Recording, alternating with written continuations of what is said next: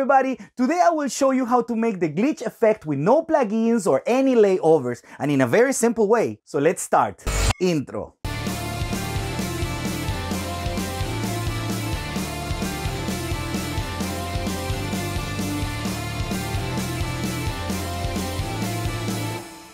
Okay guys, this is going to be super easy. This is a video of my wife. She's walking to the front and there is a moment when she actually turns and there you go. I'm gonna go a little bit back. In that moment, there you go. That's the moment. I'm gonna put M, so I'm gonna mark that moment. This is the moment where she starts to turn. So I want the glitch to be before. So we're gonna make this all big because we're gonna do a lot of cuts of one frame, okay? We're gonna press C, so we start with the cuts. Every frame we do a cut, okay? Every frame we do a cut. Let's do like a lot. Let's do like maybe 15 of them or 10 of them or something like that.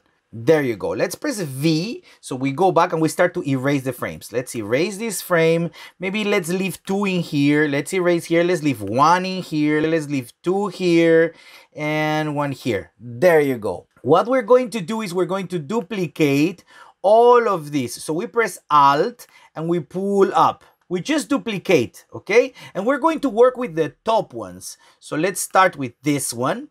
What we're going to do with this one is we click it here. So we have the effects here. We're going to go to 50% in the opacity.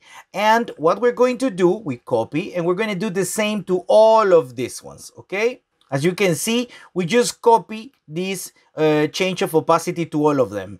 Just to be clear how I did it, I just come here, change to 50%, this one. Then I come to opacity where you see here effects.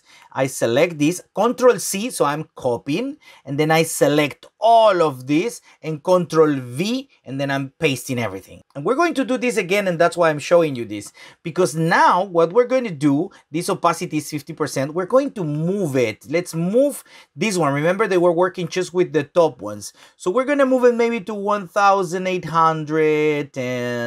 Let's go to 30. So we just move it, okay? This one, we move it. If we come here, we're going to see that the opacity is actually lower, and we can see here that it's actually moved a little bit to the side. So when we come back, we see that it looks like a distortion. We're going to come here to FX, motion, that is what we just changed. We Control C, so copy, and we're going to paste it in all of these. We're going to do the same for all of these. Control V. So if we come in one of these here, you see that it's also the distortion there because the lower opacity footage on the top is actually moved to the side. Okay, we already did these 2 little steps. Let's go for the 3rd step, and it's changing the colors of all of this. So we come here, we go to color, and actually we can add, take out colors. Remember that we're working with the top ones. Then here, for example, we can add the tints like a lot. We can go to the warm. Let's add a little bit of exposure, or maybe we can exaggerate with exposure, contrast, like the shadows. Just move around and let's try to create something crazy.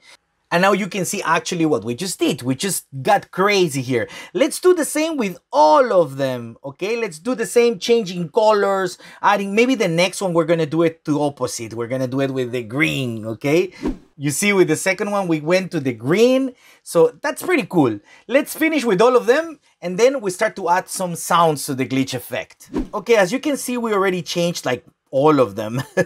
The last one I left it like this, like it was, because I want to show you another way to add color. Like you can play with the RGB. So what you can do is you come here to the effects and you look for an effect called, I'm going to show you, arithmetic, okay? And you're going to add it here. Let's close a little bit so we can see what this effect's gonna do. So in arithmetic, you can see that you have the red value, green value, and blue value. This is actually the RGB. Let's add the blue value, for example. Let's go to the extreme. Let's go to 200%. There you go.